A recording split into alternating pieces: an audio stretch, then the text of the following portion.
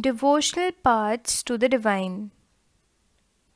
You may have seen people perform rituals of worship or singing bhajans, kirtans or kavalis, or even repeating the name of God in silence, and noticed that some of them are moved to tears. Such intense devotion or love of God is the legacy of various kinds of bhakti and Sufi movements that have evolved since the 8th century. The idea of a supreme God. Before large kingdoms emerged, different groups of people worshipped their own gods and goddesses. As people were brought together through the growth of towns, trade and empires, new ideas began to develop. The idea that all living things pass through countless cycles of birth and rebirth, performing good deeds and bad, came to be widely accepted. Similarly, the idea that all human beings are not equal even at birth gained ground during this period. The belief that social privileges came from birth in a noble family or a high caste was the subject of many learned texts. Many people were uneasy with such ideas and turned to the teachings of the Buddha or the Jainas, according to which it was possible to overcome social differences and break the cycle of rebirth through personal effort. Others felt attracted to the idea of a supreme God who could deliver humans from such bondage if approached with devotion or bhakti. This idea, advocated in the Bhagavad Gita, grew in popularity in the early centuries of the Common Era. Shiva, Vishnu, and Durga as supreme deities came to be worshipped through elaborate rituals. At the same time, gods and goddesses worshipped in different areas came to be identified with Shiva, Vishnu, or Durga. In the process, local myths and legends became a part of the Puranic stories, and methods of worship recommended in the Puranas were introduced into the local cults. Eventually, the Puranas also laid down that it was possible for devotees to receive the grace of God regardless of their caste status. The idea of bhakti became so popular that even Buddhists and Jainas adopted these beliefs. Figure 1. A page from a South Indian manuscript of the Bhagavad Gita. You can observe this process of local myths and legends receiving wider acceptance even today. Can you find some examples around you? A new kind of bhakti in South India, Nayanars and Alvars. The 7th to 9th centuries saw the emergence of new religious movements led by the Nayanars, saints devoted to Shiva, and Alvars, saints devoted to Vishnu, who came from all castes, including those considered untouchable, like the Pulayar and the Pannars. They were sharply critical of the Buddhists and Jainas and preached ardent love of Shiva or Vishnu as the path to salvation. They drew upon the ideals of love and heroism as found in the Sangam literature, the earliest example of Tamil literature composed during the early centuries of the Common Era, and blended them with the values of bhakti. The Nayanars and Alvars went from place to place composing exquisite poems in praise of the deities enshrined in the villages they visited and set them to music. Nayanars and Alvars. There were 63 Nayanars who belonged to different caste backgrounds such as potters, untouchable workers, peasants, hunters, soldiers, brahmanas and chiefs. The best known among them were Appar, Sambandar, Sundarar, and Manikavasagar. There are two sets of compilations of their songs, Tevaram and Tiruvakkam. There were 12 Alvars who came from equally divergent backgrounds, the best known being Periyalvar, his daughter Andal, Tondaradipodi, Alvar, and Namalvar. Their songs were compiled in the Divya Prabandham. Between the 10th and 12th centuries, the Chola and Pandya kings built elaborate temples around many of the shrines visited by the saint poets, strengthening the links between the Bhakti tradition and temple worship. This was also the time when their poems were compiled. Besides, hagiographies or religious biographies of the Alvars and Nayanars were also composed. Today, we use these texts as sources for writing histories of the Bhakti tradition. Hagiography, writing of saints' lives. The devotee and the Lord. This is the composition of Manikavasagar.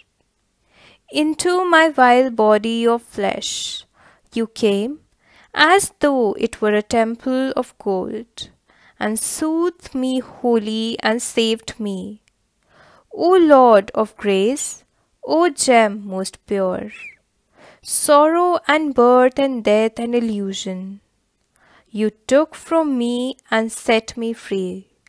O bliss, O light, I have taken refuge in you, and never can I be parted from you. How does the poet describe his relationship with the deity? Philosophy and Bhakti. Shankara, one of the most influential philosophers of India, was born in Kerala in the 8th century. He was an advocate of Advaita, or the doctrine of the oneness of the individual soul and the Supreme God, which is the ultimate reality. He taught that Brahman, the only or ultimate reality, was formless and without any attributes. He considered the world around us to be an illusion or Maya and preached renunciation of the world and adoption of the path of knowledge to understand the true nature of Brahman and attain salvation. Ramanuja, born in Tamil Nadu in the 11th century, was deeply influenced by the Alvars. According to him, the best means of attaining salvation was through intense devotion to Vishnu. Vishnu in his grace helps the devotee to attain the bliss of union with him. He propounded the doctrine of Vishishtadvaita, or qualified oneness, in that the soul, even when united with the Supreme God, remained distinct. Ramanuja's doctrine greatly inspired the new strand of Bhakti which developed in North India subsequently. Basavana's Virashaivism. We noted earlier the connection between the Tamil Bhakti movement and temple worship. This in turn led to a reaction that is best represented in the Virashaiva movement initiated by Basavana and his companions like Allama Prabhu and Akka Mahadevi. This movement began in Karnataka in the mid-12th century. The Virashaivas argued strongly for the equality of all human beings and against Brahmanical ideas about caste and the treatment of women. They were also against all forms of ritual and idol worship. Virashaiva Vachanas. These are vachanas or sayings attributed to Basavana. The rich will make temples for Shiva, What shall I, a poor man, do? My legs are pillars, the body the shrine, the head a cupola of gold. Listen, O Lord of the meeting rivers, things standing shall fall, but the moving ever shall stay. What is the temple that Basavana is offering to God? The saints of Maharashtra. From the 13th to the 17th centuries, Maharashtra saw a great number of saint poets whose songs in simple Marathi continue to inspire people. The most important among them were Jananeshwar, Namdev, Eknath and Tukaram, as well as women like Sakhubai and the family of Chokha Mela, who belonged to the untouchable Mahar caste. This regional tradition of bhakti focused on the Vithala, a form of Vishnu temple in Pandharpur, as well as on the notion of a personal God residing in the hearts of all people.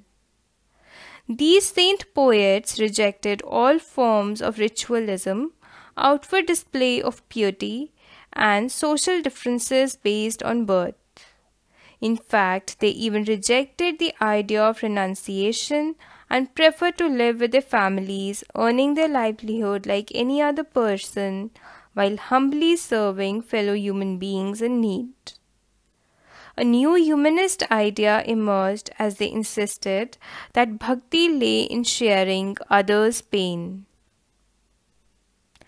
As the famous Gujarati saint Narsi Mehta said, they are Vaishnavas who understand the pain of others. Questioning the social order. This is an Abhang, Marathi devotional hymn of Sant Tukaram.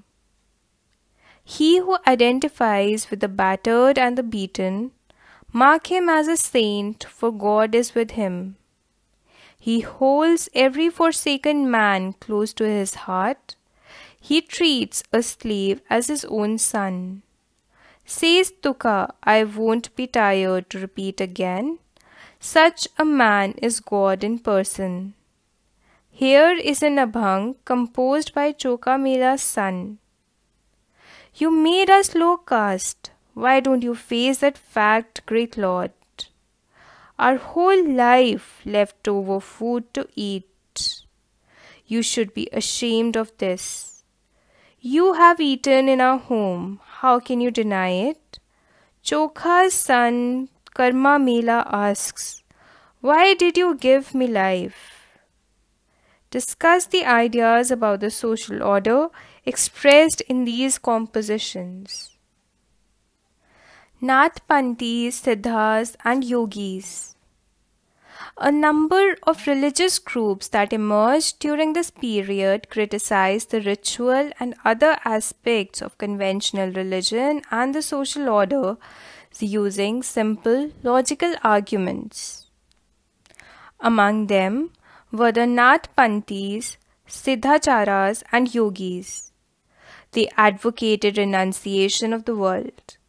To them, the path to salvation lay in meditation on the formless ultimate reality and the realization of oneness with it.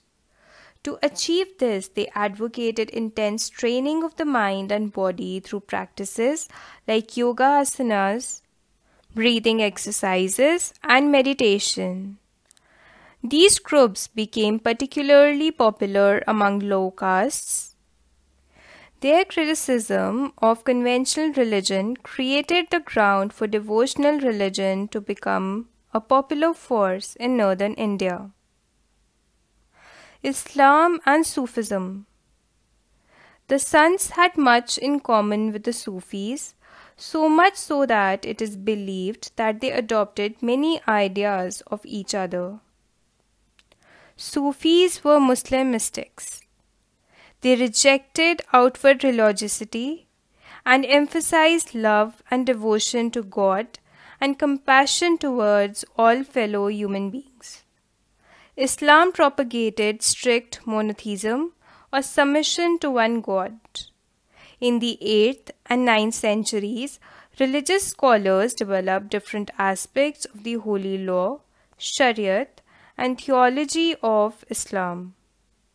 While the religion of Islam gradually became more complex, Sufis provided it with an additional dimension that favored a more personal devotion to God. The Sufis often rejected the elaborate rituals and codes of behavior demanded by Muslim religious scholars. They sought union with God much as a lover seeks his beloved with a disregard for the world. Like the saint poets, the Sufis too composed poems expressing their feelings and a rich literature in prose, including anecdotes and fables developed around them. Among the great Sufis of Central Asia were Ghazali, Rumi, and Sadi. Like the Nathpanthis, Siddhas, and Yogis, the Sufis too believed that the heart can be trained to look at the world in a different way. They developed elaborate methods of training using zikr, chanting of a name or sacred formula, contemplation, sama, singing, raqs, dancing, discussing of parables, breath control, etc., under the guidance of a master or peer. Thus emerged the silsilas, a spiritual genealogy of Sufi teachers, each following a slightly different method, tariqa, of instruction and ritual practice. A large number of Sufis from Central Asia settled in Hindustan from the 11th century onwards. This process was strengthened with the establishment of the Delhi Sultanate, Chapter 3, when several major Sufi centers developed all over the subcontinent. The Chishti Silsila was among the most influential orders. It had a long line of teachers like Khwaja Moinuddin Chishti of Ajmer, Kutubuddin Bakhtiyar Kaki of Delhi, Baba Farida of Punjab, Khwaja Nizamuddin Aulia of Delhi, and Banda Nawaz Gissu Daraz of Gulbarg. The Sufi masters held their assemblies in their khanqahs or hospices. Devotees of all descriptions, including members of the royalty and nobility and ordinary people, flocked to these khanqahs. They discussed spiritual matters, sought the blessings of the saints in solving their worldly problems, or simply attended the music or dance sessions. Hospice, house of rest for travelers, especially one kept by a religious order. Often people attributed Sufi masters with miraculous powers that could relieve others of their illnesses and troubles. The tomb or dargah of a Sufi saint became a place of pilgrimage to which thousands of people of all faiths thronged. Finding the Lord. Jalaluddin Rumi was a great 13th century Sufi poet from Iran who wrote in Persian. Here is an excerpt from his work. He was not on the cross of the Christians. I went to the Hindu temples. In none of them was there any sign. He was not on the heights or in the lowlands. I went to the Kaaba of Mecca. He was not there. I asked about him from Avicenna, the philosopher. He was beyond the range of Avicenna. I looked into my heart. In that, his place, I saw him. He was in no other place. New religious developments in North India. The period after the 13th century saw a new wave of the Bhakti movement in North India. This was an age when Islam, Brahmanical Hinduism, Sufism, various strands of bhakti, and the Nath Panths, Siddhas and Yogis influenced one another. We saw that new towns, chapter 6, and kingdoms, chapter 2, 3 and 4 were emerging, and people were taking up new professions and finding new roles for themselves. Such people, especially craftspersons, peasants, traders and laborers, thronged to listen to these new saints and spread their ideas. Some of them, like Kabir and Baba Guru Nanak, rejected all orthodox religions. Others, like Tulsidas and Surdas, accepted existing beliefs and practices but wanted to make them accessible to all. Tulsidas conceived of God in the form of Rama. Tulsidas's composition, the Ramacharitra-manas, written in Avdhi, a language used in eastern Uttar Pradesh, is important both as an expression of his devotion and as a literary work. Surdas was an ardent devotee of Krishna. His compositions, compiled in the Sur Sagara, Sur Asravali and Sahitya Lahari, express his devotion. Also contemporary was Shankaradeva of Assam, late 15th century, who emphasized devotion to Vishnu and composed poems and plays in Assamese. He began the practice of setting up namgars, or houses of recitation and prayer, a practice that continues to date. This tradition also included saints like Dadu Dayal, Ravidas and Mirabai. Mirabai was a Rajput princess married into the royal family of Mewar in the 16th century. Mirabai became a disciple of Ravidas, a saint from a caste considered untouchable.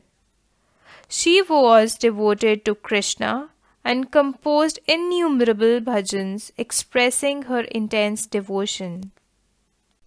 Her songs also openly challenged the norms of the upper castes and became popular with the masses in Rajasthan and Gujarat. A unique feature of most of the saints is that their works were composed in regional languages and could be sung. They became immensely popular and were handed down orally from generation to generation.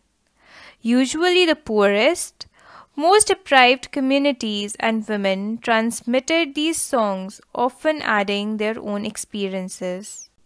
Thus, the songs as we have them today are as much a creation of the saints as of generations of people who sang them. They have become a part of our living popular culture. Beyond the Rana's Palace. This is a song composed by Mirabai. Ranaji, I have left your norms of shame and false decorum of the princely life. I have left your town, and yet, Rana, why have you kept up enmity against me? Rana, you gave me a cup of poison. I drank it laughing. Rana, I will not be destroyed by you, and yet, Rana, why you have kept up enmity against me? Why do you think Mirabai left the Rana's palace? A closer look, Kabir. Kabir, who probably lived in the 15th, 16th centuries, was one of the most influential saints. He was brought up in a family of Muslim julahas or weavers settled in or near the city of Benares, Varanasi. We have little reliable information about his life. We get to know of his ideas from a vast collection of verses called Sakhis and Pads said to have been composed by him and sung by wandering bhajan singers. Some of these were later collected and preserved in the Guru Granth Sahib, Panchwani and Bijak. in search of the true Lord. Here is a composition of Kabir. O Allah Ram, present in all living beings, have mercy on your servants, O Lord. Why bump your head on the ground? Why bathe your body in water? You kill and you call yourself humble, but your vices you conceal. 24 times the Brahmana keeps the Ekadasi fast, while the Qazi observes the Ramzan. Tell me, why does he set aside the 11 months? To seek spiritual fruit in the 12th? Hari dwells in the east, they say, and Allah resides in the west. Search for him in your heart, in the heart of your heart. There he dwells, Rahim Ram. In what ways are the ideas in this poem similar to or different from those of Basavana and Jalaluddin Rumi? Kabir's teachings were based on a complete, indeed vehement rejection of the major religious traditions. His teachings openly ridiculed all forms of external worship of both Brahmanical Hinduism and Islam, the preeminence of the priestly classes and the caste system. The language of his poetry was a form of spoken Hindi widely understood by ordinary people. He also sometimes used cryptic language which is difficult to follow. Kabir believed in a formless supreme God and preached that the only path to salvation was through bhakti or devotion. Kabir drew his followers from among both Hindus and Muslims. A closer look, Baba Guru Nanak. We know more about Baba Guru Nanak, 1469 to 1539, than about Kabir. Born at Talwandi, Nankana Sahib in Pakistan, he travelled widely before establishing a centre at Kartarpur, Dera Baba Nanak on the river Ravi. A regular worship that consisted of the singing of his own hymns was established there for his followers. Irrespective of their former creed, caste, or gender, his followers ate together in the common kitchen, langar. The sacred space thus created by Baba Guru Nanak was known as Dharamsal. It is now known as Gurudwara. Before his death in 1539, Baba Guru Nanak appointed one of his followers as his successor. His name was Lehna, but he came to be known as Guru Angad, signifying that he was a part of Baba Guru Nanak himself. Guru Angad compiled the compositions of Baba Guru Nanak, to which he added his own to a new script known as Gurmukhi.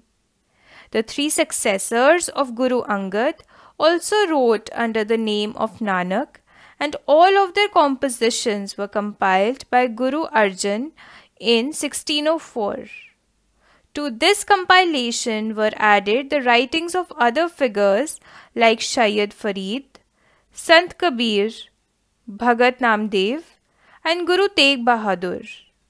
In 1706, this compilation was authenticated by Guru Tegh Bahadur's son and successor, Guru Gobind Singh.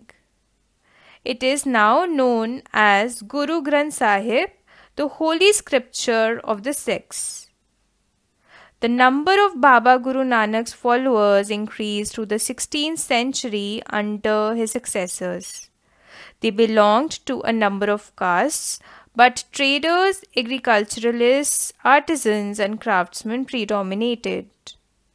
This may have something to do with Baba Guru Nanak's insistence that his followers must be householders and should adopt productive and useful occupations. They were also expected to contribute to the general funds of the community of followers. By the beginning of the 17th century, the town of Ramdaspur, Amritsar, had developed around the central Gurudwara called Harmandir Sahib Golden Temple. It was virtually self-governing, and modern historians refer to the early 17th century Sikh community as a state within the state. The Mughal Emperor Jahangir looked upon them as a potential threat, and he ordered the execution of Guru Arjan in 1606. The Sikh movement began to get politicized in the 17th century, a development which culminated in the institution of the Khalsa by Guru Gobind Singh in 1699. The community of the Sikhs, called the Khalsa Panth, became a political entity. The changing historical situation during the 16th and 17th centuries influenced the development of the Sikh movement. The ideas of Baba Guru Nanak had a huge impact on this development from the very beginning. He emphasized the importance of the worship of one God. He insisted that caste, creed, or gender was irrelevant for attaining liberation. His idea of liberation was not that of a state of inert bliss, but rather the pursuit of active life with a strong sense of social commitment. He himself used the terms Naam, Dan, and Insan for the essence of his teaching, which actually meant right worship, welfare of others, and purity of conduct. His teachings are now remembered as Naam Japna, Kirat Karna, and Vand Chakhna, which also underline the importance of right belief and worship, honest living, and helping others. Thus, Baba Guru Nanak's idea of equality had social and political implications. This might partly explain the difference between the history of the followers of Baba Guru Nanak and the history of the followers of the other religious figures of the medieval centuries like Kabir, Ravidas, and Dadu, whose ideas were very similar to those of Baba Guru Nanak. Elsewhere, Martin Luther and the Reformation.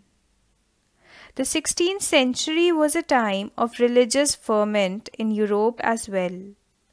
One of the most important leaders of the changes that took place within Christianity was Martin Luther, 1483 to 1546. Luther felt that several practices in the Roman Catholic Church went against the teachings of the Bible. He encouraged the use of the language of ordinary people rather than Latin and translated the Bible into German. Luther was strongly